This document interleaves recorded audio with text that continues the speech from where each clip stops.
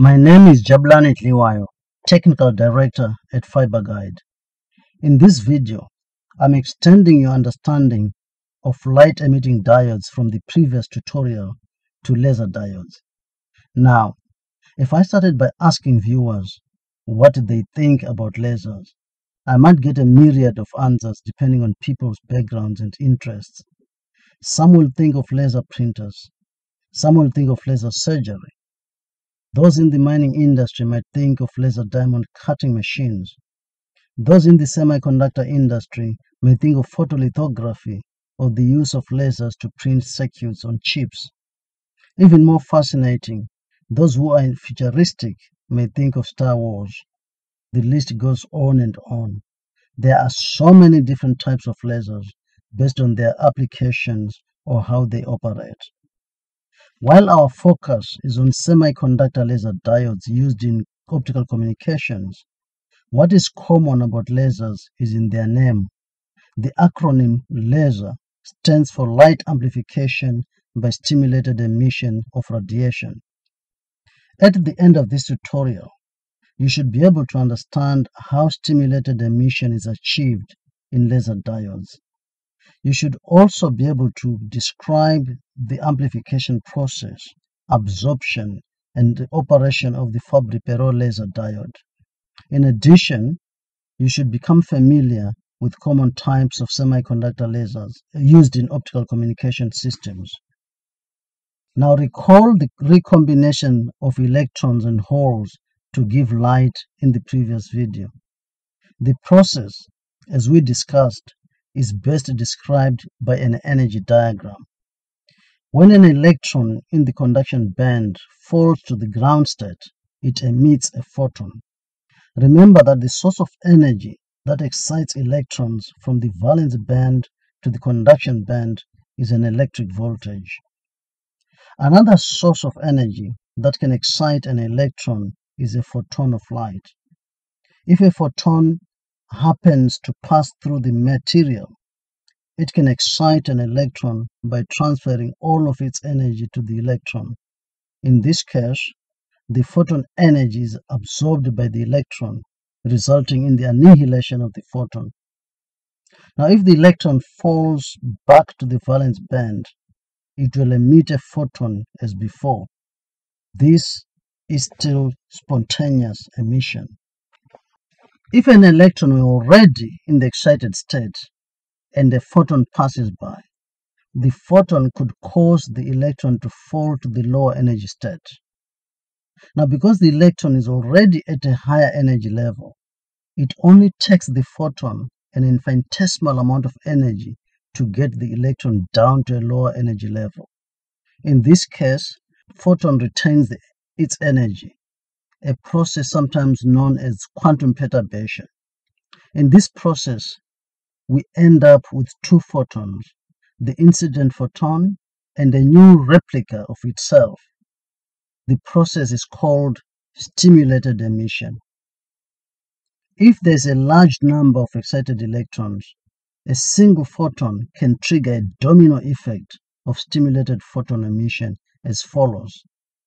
The first photon causes an electron to fall to the valence band, generating another photon in the process, so that we end up with two photons. The two photons cause two electrons to drop to the valence band, generating additional two photons, resulting in a total of four. The four photons, in turn, give rise to 8 photons, and so on. This represents the amplification process. Because of the endless supply of pump energy in the form of bias voltage, electron excitation and stimulation processes continue unabated. Now, here is the structure of a laser diode.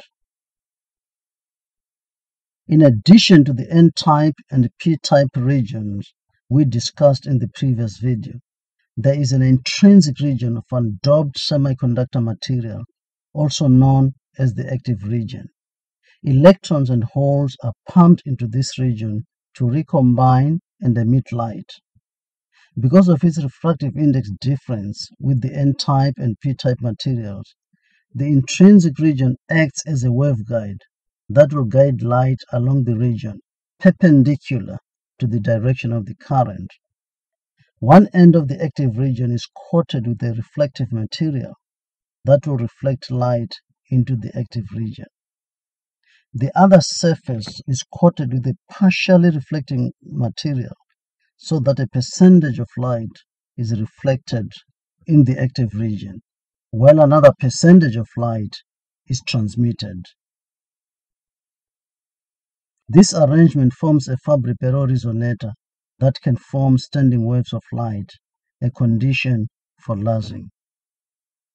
For a standing wave to occur, the separation between the surfaces must be an integral multiple of half the wavelength.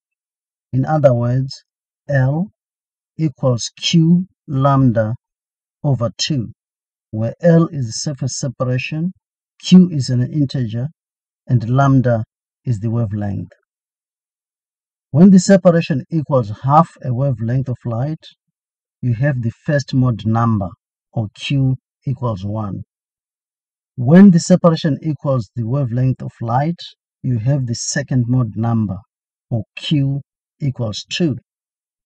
When the reflective surface separation equals 5 times the wavelength, then you have the 10th mode number, or Q equals 10, and so on and so on. The modes of a Fabry-Perot resonator are best represented by the spectrum, a plot of intensity versus wavelength. Here is a spectrum of a Fabry-Perot resonator with a large number of resonant peaks. Billions of such peaks are possible in an ideal Fabry-Perot resonator. However, in a Fabry-Perot laser, the spectrum is a superposition of the spectrum of the resonator and the compound semiconductor material gain spectrum. The gain spectrum depends on the semiconductor material and may resemble the corresponding LED spectrum discussed in the previous video. The result is a spectrum with a limited number of peaks and a much narrower line width than the LED. This is because the effective gain is affected by losses due to absorption, scattering, and reflection at the interface. Now let's look at the properties of a Fabry-Perot laser light. Like all other lasers, Fabry-Perot laser light is nearly monochromatic. Light waves have almost the same wavelength. Laser light is coherent. In other words, waves are in phase, or if they're out of phase, the phase difference between them is constant over a certain defined time. Now, laser light is collimated. That is to say, light waves travel almost in the same direction, making their beam divergence significantly better than that of LEDs. Laser light has high brightness. In other words, the power of the laser light is concentrated in a small surface area. Fabry-Perot lasers are simple and inexpensive to produce. For long-distance networks, including long-haul terrestrial networks and submarine networks, single-mode and narrow line-width lasers such as distributed feedback lasers or DFB and external cavity lasers are used. For a more detailed treatment of laser diodes, please read the Fiber Guide blog article on laser diodes. To learn more about optical networking, consider taking the OTT's optical networking training courses, details of which can be found on fiberguide.net. This concludes the video on laser diodes. Here are the next steps. In the next video, we'll look at how properties of light sources are simulated using OptiSystem. In the video that follows, we will look at photodetectors. Finally, as always, if you would like to see more videos like this, please subscribe. Thank you very much. Ciao, ciao.